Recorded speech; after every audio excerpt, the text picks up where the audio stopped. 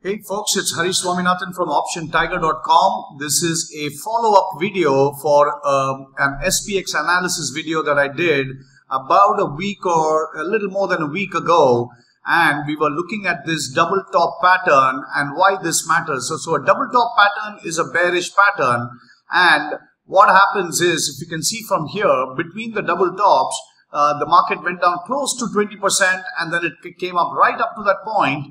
We don't want to deal with exact numbers, but it breached it a little bit. But basically, we are looking at these levels here, and this is a double top pattern, and this is a bearish pattern, and it is still developing. But we are getting more conviction to the bearish side, and I'll explain that.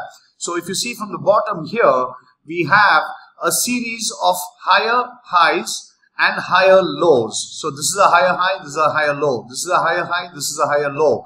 Same way, it goes all the way, higher highs, higher lows, all the way till here. And then here, it breaks down and it comes right back to the previous support point and it's holding.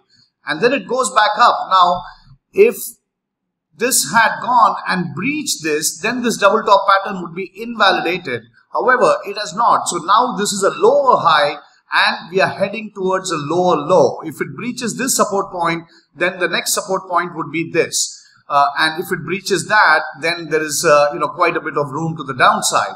So why this is important is, if you look at the an all-time chart. So on the time frame, I'm going to put a daily chart. I'm going to go back 20 years and I'm going to go back by month.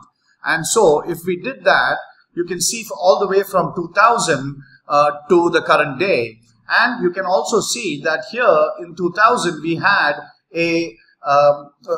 the dot-com, and then in 2008 we had the financial crisis. And so you can see this was a double top pattern and it played out perfectly, and then we know what happens here. So the S&P goes down 60%. And so I'm not saying that that's what is going to happen, but this is a key crucial level. So let's go back to the daily chart and let's go back to the 1 year daily chart. So this is a crucial level, and if it breaks this and if it breaks this one also, this is not a very big support point, so it can easily breach this. So from the high, now we are down 10%. So we are approaching the correction mode, and a bear market is defined when it goes down 20%. And so now we'll see what happens from this level onwards, and this is a key level to watch. So this is what we are watching on the SPX long-term chart.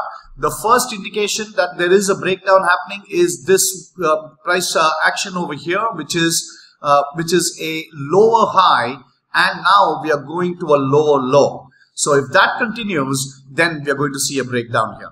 Thanks.